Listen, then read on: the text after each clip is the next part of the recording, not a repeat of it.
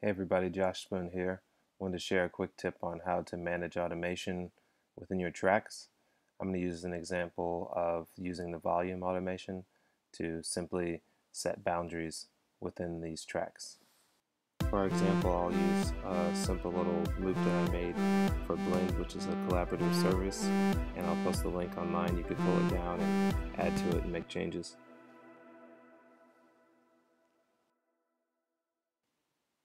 I learned early on that it's best not to use the track volume to automate your volume within each track. It's better to use a utility. So I'm going to bring this out and show you an example of the way that most people use the utility, but then I'm going to show you a way that I use it to be able to make some quick changes.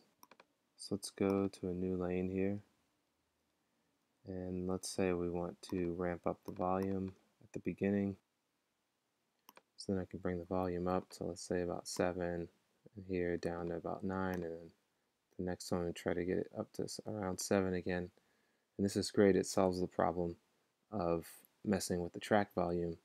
But let's say I've made a bunch of automations throughout a 3-minute track, and I've made a bunch of automations to multiple tracks.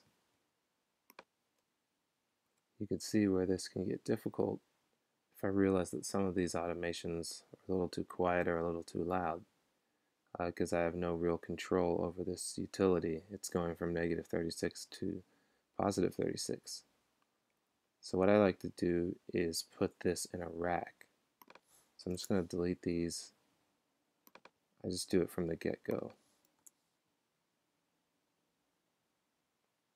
So we'll grab a utility, drop it in here, and we'll group it.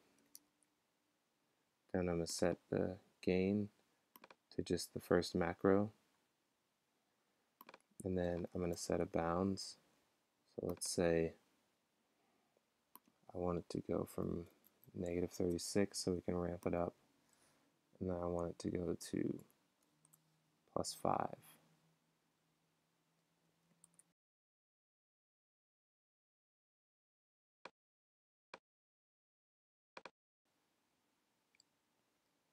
So now with this I can ramp up the track, and I know the track is going to be at +5. That's the highest volume I want it to be, and then I can really work within percentages now because I know it's either going to be from -35 or +5.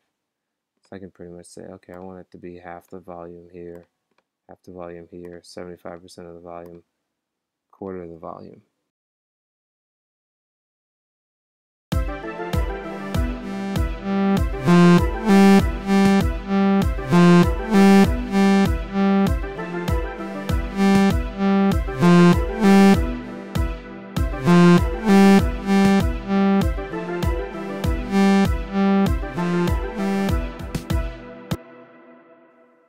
So let's say that sounds too loud, and it is because we're clipping. So let's say we want to bring that down. We could bring it back down to 0. We could bring it to -2. We could bring this up to 24. And all we have to do is just play it back. It's now within the boundaries that we set.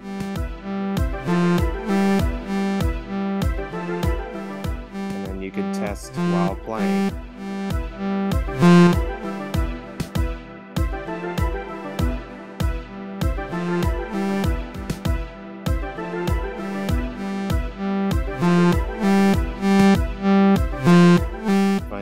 Simpler for automating tracks and to be able to have a consistent sound throughout each track.